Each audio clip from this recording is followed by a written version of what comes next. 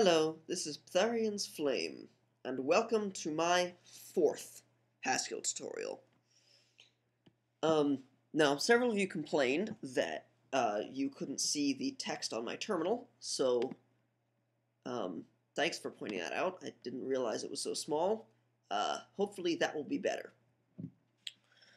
So last tutorial we went over functions and operators operator sections and lambdas and a bunch of related stuff.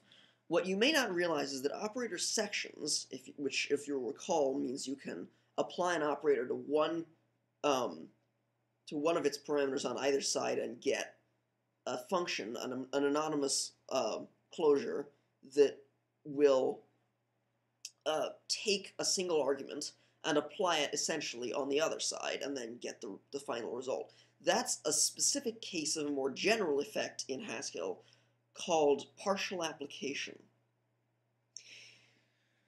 But when you say the word partial application, most people who know Haskell think prefix functions. When you mean infix partial application, you usually just say section or operator section, because that's what it is. Also of note is that the parentheses syntax, like this, for making an operator section, so like this is that's 7 times 8. Another way to write that is, that's exactly the same thing, right? This is the syntax right here for making an operator prefix. This is a special case of an operator section. Now, in order to do partial application on prefix functions, it's actually really easy. So let me define a function here. Let f(x,y) equal x plus y. It's a classic for me.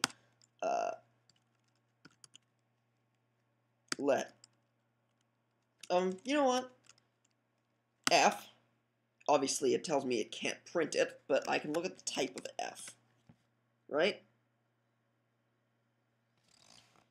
And that's as expected. For all values of type A, where A must belong to num, where A must be a number, f can take 2 values of A and produce another value of A. So, and we have f and 7 and 8, and we get 15, as expected. And we can look at the type of f, 7, 8, and it's A, where A is some number. We can also do f7, and obviously I can't print it, but if I look at its type, I have a function from A to A, where A must be a number. So I'm going to assign that to a name, let g equal f7, and now I can apply it to 8, and I get 15. So you see, I've done exactly the same thing. I've essentially taken a section, I've partially applied this function. And this doesn't just work on functions of 2 parameters, it works on functions of any number of parameters in Haskell. In fact, this is such a pervasive method that, technically speaking, Haskell functions only ever take 1 parameter. And this goes back to lambda expressions. So we say, let f(x,y) equal x plus y. Well, x plus y. Well, we can refactor that, right? We can make it a lambda expression. Let f(x) equal, let f equal lambda xy. So, this is the same thing. I'm just writing it with an explicit lambda expression and assigning the lambda to the f. So, lambda xy to x plus y. What you may not realize is that this is itself syntactic sugar for that, or with parentheses added to make sure that we know where the implicit grouping is, that.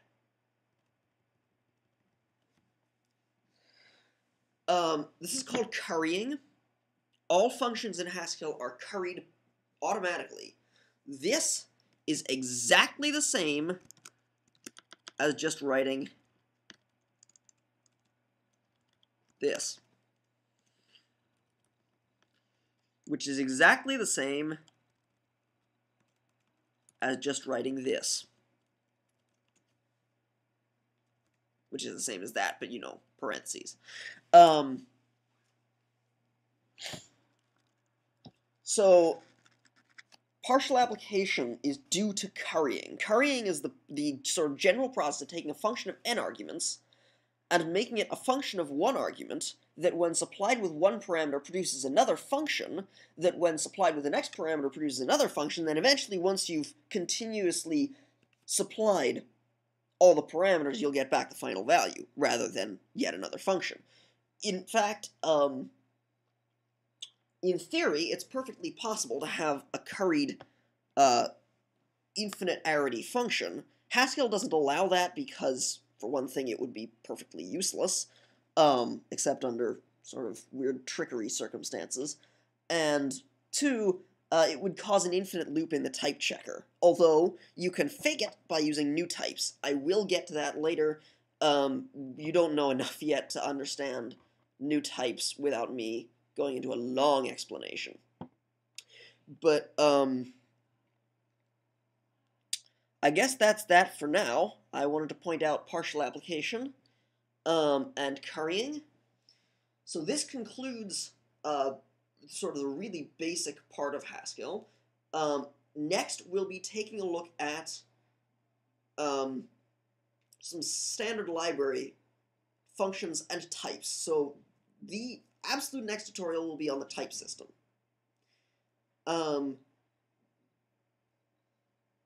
But after that, we'll be looking at some common library functions, and then we'll start to get into sort of beginner intermediate stuff. So, this has been Tharion's Flame with my 4th Haskell tutorial, Functions Part 2, and happy Haskelling!